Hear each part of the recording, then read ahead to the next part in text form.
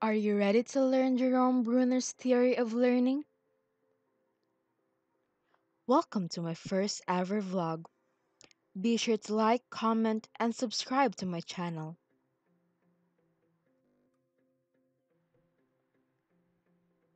It is one of the first proponents of constructivism. Learning is an active process in which learners construct new ideas or concepts based upon their current or past knowledge.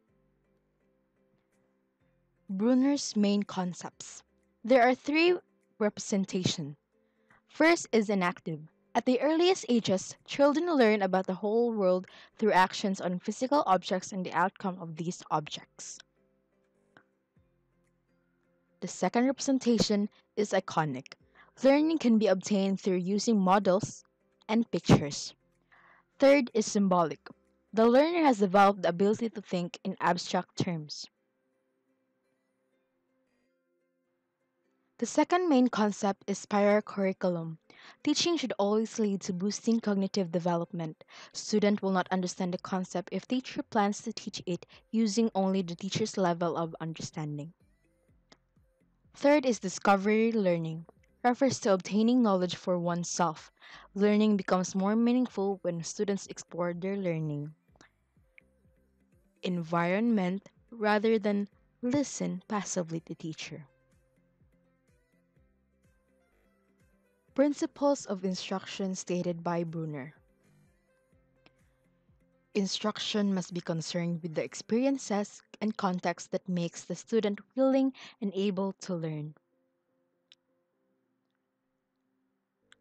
Instruction must be structured so that it can be easily grasped by the student. Instruction should be designed to facilitate extrapolation and or fill in the gaps.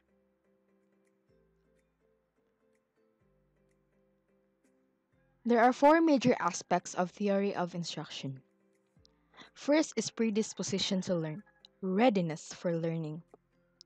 2. Structure of knowledge refers to the ways in which a body of knowledge can be structured so that it can be most readily grasped by the learner. 3. Effective sequencing. No one sequencing will fit every learner, but in general, the lesson can be presented in increasing difficulty. Fourth is reinforcement. Rewards and punishments should be selected and paced appropriately. Bruners gave much attention to categorization of information in the construction of internal cognitive maps.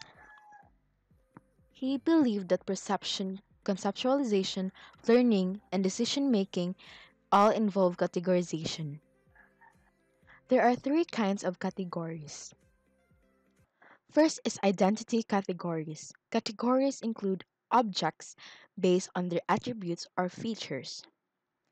Second is equivalent categories. Equivalence can be determined by affective criteria which render objects equivalent by emotional reactions, functional criteria based on related function.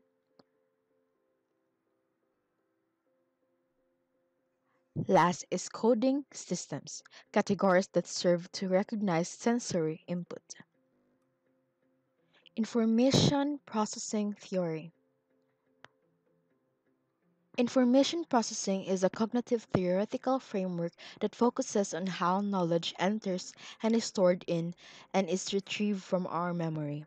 It is one of the most significant cognitive theories in the last century, and it has strong implications on the teaching learning process.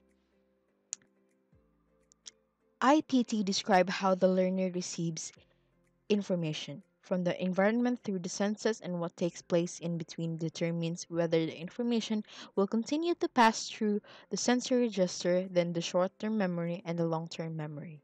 Types of knowledge. General versus specific. This involves whether the knowledge is useful in many tasks or in only one. Declarative refers to a factual knowledge. Can be in the form of word or image. Procedural includes knowledge on how to do things. Conditional. This is about knowing when and why to apply declarative or procedural strategies.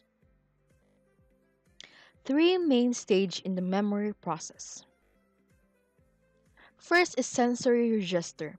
Is the first step in the IP model holds all sensory information for a very brief time. Number 2, executive control process. The ECP involved the executive processor or what is referred to as metacognitive skills. 3. Forgetting. It is the inability to retrieve or access information when needed. First is decay. Information is not attended to and eventually fades away. Interference. New or old information blocks access to the information in question. Transfer of learning. Simply put, it is applying to another situation what was previously learned. Types of transfer. Positive transfer occurs when learning in one context improves performance in some other context. Negative transfer occurs when learning in one context impacts negatively on performance in one another. Near transfer refer to transfer between very similar contexts referred to as specific transfer.